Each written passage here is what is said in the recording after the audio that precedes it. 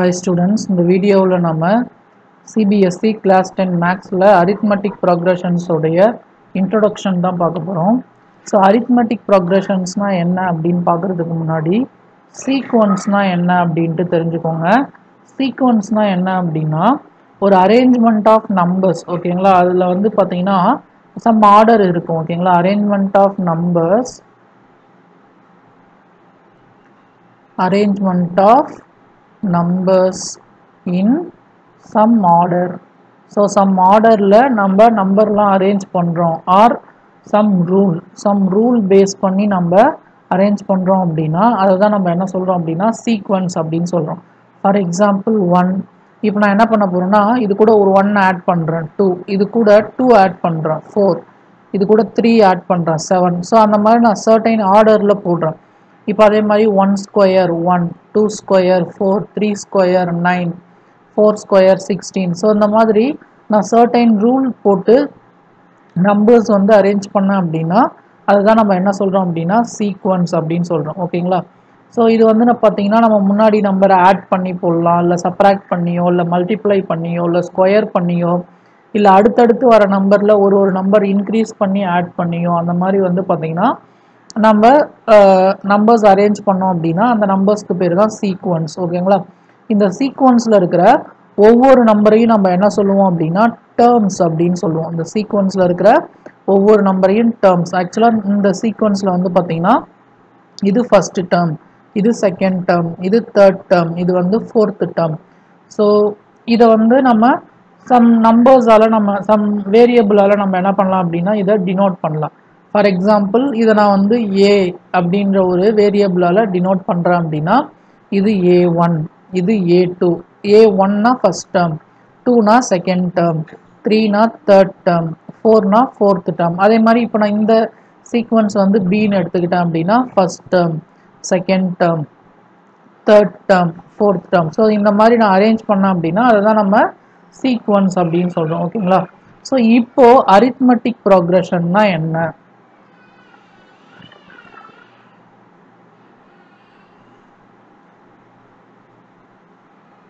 arithmetic progression. So arithmetic progressionனா ஷார்ட்டாக வந்து பார்த்தீங்கன்னா ஏபி அப்படின்னு சொல்லுவாங்க, arithmetic progression. ஸோ இதுவும் வந்து பார்த்தீங்கன்னா ஒரு சீக்வன்ஸ் தான், ஓகேங்களா. இந்த arithmetic progressionனும் ஒரு சீக்வன்ஸ் தான். ஆனால் நம்ம என்ன பண்ணுறோம் அப்படின்னா ஒரு ஃபிக்ஸ்டு நம்பர் எடுத்துக்கிறோம், ஓகேங்களா. ஒரு நம்பரை ஃபிக்ஸ் பண்ணிவிட்டு அது கூட சர்டைன் நம்பரை வந்து நம்ம என்ன பண்ணுறோம் அப்படின்னா ஆட் பண்ணி போட்டுக்கிட்டே போகிறோம். அந்த மாதிரி நம்ம போட்டோம் அப்படின்னா அதுக்கு பேர் தான் arithmetic progression. ஃபார் எக்ஸாம்பிள் இப்போ 5ன்னு ஒரு நம்பர் நான் ஃபிக்ஸ் பண்ணிக்கிறேன். ஃபிக்ஸ் பண்ணிவிட்டு இப்போ நான் இது கூட 2 ஆட் பண்ணி போட்டுக்கிட்டே போகிறேன். 7, 9, 11, 13. இப்போ இந்த சீக்வன்ஸுக்கு பேர் அரித்மெட்டிக் ப்ரோக்ரஷன். அரித்மெட்டிக் அப்படின்னா அடிஷன் அப்படின்னு எடுத்துக்கலாம், ஓகேங்களா. ஸோ ஒரு நம்பரை நம்ம ஃபிக்ஸ் பண்ணிவிட்டு ஃபிக்ஸ்டு நம்பரை எடுத்துக்கிட்டு அது கூட நான் நம்ம நம்பர் ஆட் பண்ணி போட்டுக்கிட்டே போகணும். அது ஃபிக்ஸ்டு நம்பராக இருக்கணும். ஒரு டைம் 2னா லாஸ்ட் வரைக்கும் 2 தான் ஆட் பண்ணோம், ஓகேங்களா. ஸோ அதை தான் நம்ம என்ன சொல்கிறோம்னா இந்த சீக்வன்ஸ் தான் அரித்மெட்டிக் ப்ரோக்ரஷன் அப்படின்னு சொல்கிறோம், ஓகேங்களா. இதில் நம்ம ஃபஸ்ட்டு ஒரு நம்பர் வந்து ஃபிக்ஸ்டாக எடுத்துக்கிறோம் இல்லைங்களா, அது வந்து பார்த்தீங்கன்னா ஃபஸ்ட்டு டேர்ம் அப்படின்னு சொல்லுவோம். அது வந்து என்ன ஃபஸ்ட்டு டேர்ம். இங்கிலீஷ் லெட்டர் ஏல நம்ம என்ன பண்ணுவோம் அதை டினோட் பண்ணுவோம், ஓகேங்களா. அடுத்தது ஒரு நம்பர் வந்து நம்ம ஆட் பண்ணி போட்டுக்கிட்டே போகிறோம் இல்லைங்களா. அந்த ஒரு நம்பர் ஆட் பண்ணி போட்டுக்கிட்டே போகிறோம் இல்லையா, அந்த நம்பருக்கு பேர் வந்து என்ன அப்படின்னா காமன் டிஃபரன்ஸ். காமன் டிஃபரன்ஸ்னா டி, ஓகேங்களா. ஆக்சுவலாக இந்த இதில் இது ஃபர்ஸ்ட் டேர்ம், இது செகண்ட் டேர்ம், இது தேர்ட் டேர்ம், இது ஃபோர்த் டேர்ம், இது ஃபிஃப்த் டேர்ம். இதை வந்து A1 சொல்லலாம், A2, A3, A4, A5.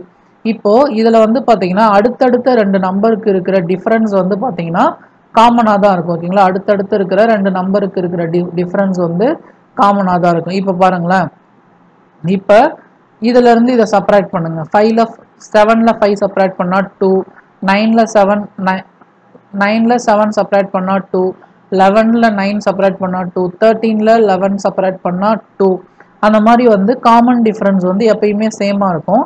அப்போ காமன் டிஃப்ரென்ஸ் நம்ம எப்படி எடுத்துக்கலாம் அப்படின்னா செகண்ட் டேர்ம் மைனஸ் ஃபர்ஸ்ட் டேர்ம்னு எடுத்துக்கலாம், இல்லை தேர்ட் டேர்ம் மைனஸ் செகண்ட் டேர்ம்னு எடுத்துக்கலாம், இல்லை ஃபோர்த் டேர்ம் மைனஸ் தேர்ட் டேர்ம்னு எடுத்துக்கலாம், இல்லை fifth term minus fourth term எது எடுத்தாலும் அது வந்து பார்த்தீங்கன்னா ஈக்குவலாக இருக்கும். அப்படி ஈக்குவலாக இருந்தால் மட்டும்தான் அது அரித்மெட்டிக் ப்ரோக்ரஷன், அப்படி இல்லைன்னா அது அரித்மெட்டிக் ப்ரோக்ரஷன் கிடையாது. ஓகேங்களா? இப்போ இதே ப்ரோக்ரஷன் நான் எடுத்துக்கிறேன். 5 7 9 11 13. இப்போ இந்த ஃபர்ஸ்ட் நம்பர்ல டிஃபரன்ஸ்லாம் எதுவும் ஆட் ஆயிருக்காது, அது வந்து ஃபிக்ஸ்டு நம்பர். செகண்ட் நம்பர்ல வந்து பார்த்தீங்கன்னா ஒரு டைம் 2 ஆட் ஆயிருக்கும், அதாவது காமன் டிஃபரன்ஸ் ஆட் ஆயிருக்கும். தேர்ட் நம்பர்ல வந்து பார்த்தீங்கன்னா 2 டைம் அந்த காமன் டிஃபரன்ஸ் ஆட் ஆயிருக்கும். ஃபோர்த் நம்பர்ல வந்து பார்த்தீங்கன்னா 3 டைம் வந்து அந்த காமன் டிஃபரன்ஸ் ஆட் ஆயிருக்கும். அடுத்தது ஃபிஃப்த் டேர்ம்ல வந்து பார்த்தீங்கன்னா 4 டைம்ஸ் வந்து பார்த்தீங்கன்னா அந்த காமன் டிஃபரன்ஸ் ஆட் ஆயிருக்கும். ஓகேங்களா? அந்த மாதிரி போயிட்டே இருக்கும். இப்போ 5, இது எப்படி சொல்லலாம்? 5 + 2. இது எப்படி சொல்லலாம்? 5 + 2 × 2. இது எப்படி சொல்லலாம்? 5 + 3 × 2. இது எப்படி சொல்லலாம்? 5 + 4 × 2. அப்போ ஃபர்ஸ்ட் டேர்ம் நம்ம ஏன்னு எடுத்துக்கிறோம்.